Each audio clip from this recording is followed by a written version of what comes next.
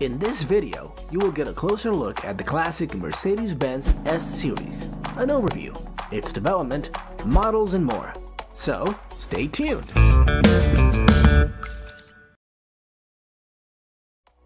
Hey everyone, this is the Classics Dude again. The need for speed and faster cars had always been some sort of stimulant for the automobile industry. And if you want to talk about some classic Mercedes sports cars, the Mercedes-Benz S-Series will be a good place to start. If you think I'm kidding, let's have a look at it, and then you'll be the judge of that.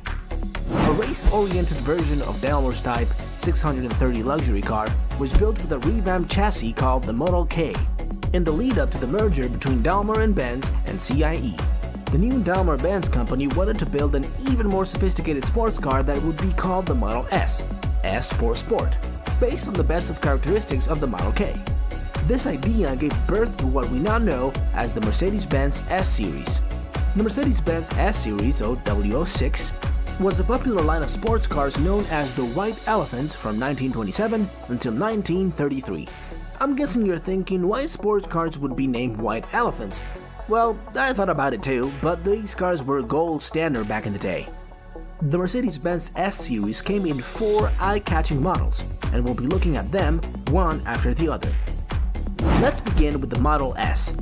To raise the engine displacement from 6.3 to 6.7 liters, the 6-cylinder engine of Type 630 was built into a new engine with the bore extended by 4 mm. A design code of M06 was given to this engine, using the naming system that became popular after the merger.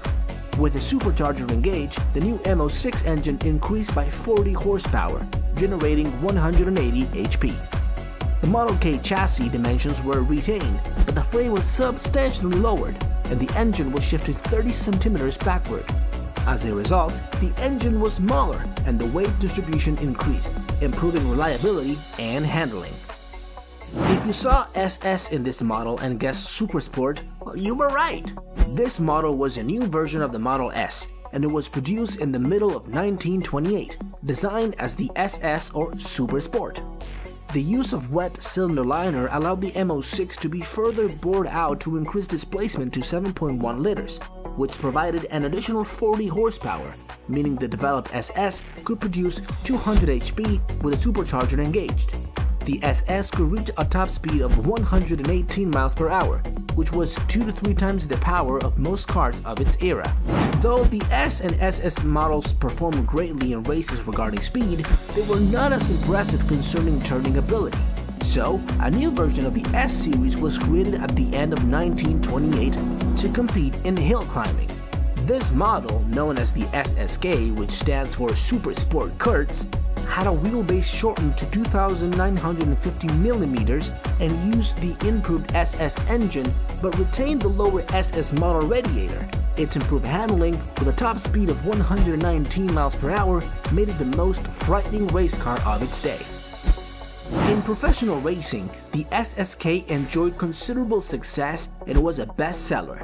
In 1931, a pure racing limited edition version was produced that was not sold via the ordinary sales scheme, but was only made available to mainstream competitive racers.